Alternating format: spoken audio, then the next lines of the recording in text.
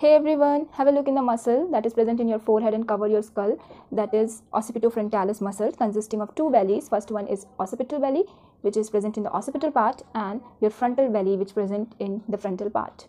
And in between these two bellies, there is a broad aponeurosis. This is your broad aponeurosis. This is your occipital belly and this is your frontal belly. Okay. Let's have a look in the origin and insertion of your occipitofrontalis muscle. So the occipital area is originate from your temporal region and your occipital region, and it is inserted in the soft tissue of this aponeurosis, and this is continue. The aponeurosis is continue, and again your muscle is originated from the soft tissue and inserted in your procerus muscle and your orbicularis oculi. Okay, these are the two muscles which is present in your frontal bone.